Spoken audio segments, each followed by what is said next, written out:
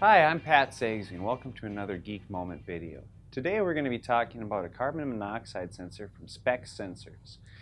This is an electrochemical device, and basically they give you a little board and they give you a sensor.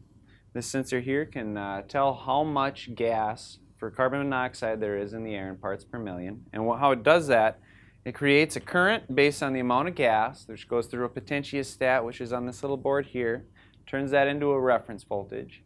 There's three outputs that come out to a microcontroller. So I've got a voltage for my gas, I've got a reference voltage, and also there's a temperature voltage, which can be calculated later to help figure out the parts per million of carbon monoxide.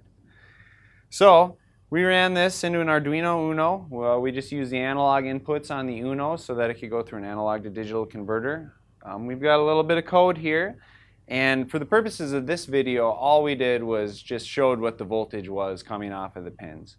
Luckily, SPEC Sensors has in their application notes and in their data sheets, they've given us some equations to help figure out what the parts per million is going to be.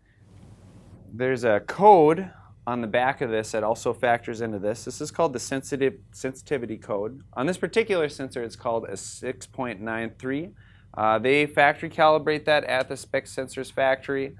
Each one of these is going to have a code like that, and that's also on their documentation calling out how to put that into the code and how to equate that out to figure out your parts per million. So ultimately, small board, the physicality of it, you've got three different places where you can do inputs for your voltage. I chose to do a battery on the bottom of this, but there's also a couple on this terminal block. You've got a couple regulators that you can plug a 3.3 voltage into.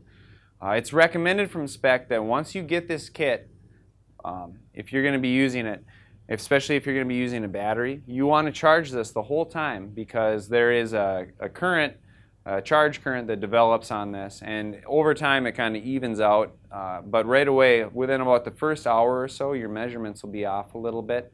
So they suggest that, you know, if you're using a battery or any kind of power on this, to just always have it on because it draws very, very little power.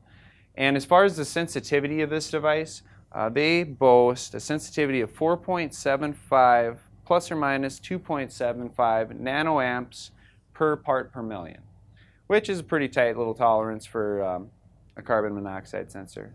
So that's basically the SPEC Sensor Carbon Monoxide Kit in a nutshell.